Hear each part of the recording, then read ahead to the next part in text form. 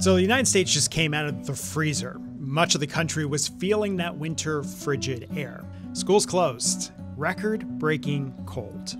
And then less than a week later, a temperature swing of what is almost 100 degrees for parts of the country. And we know that climate change has a role here. Here's 3 big ways.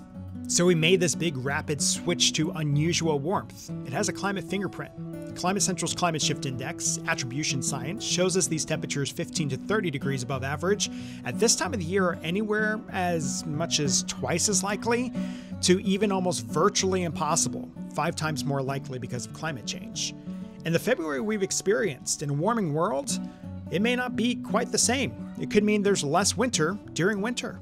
Cold snaps are getting shorter across the US. Long-term trends show Arctic blasts like what we just experienced don't last as long as they used to.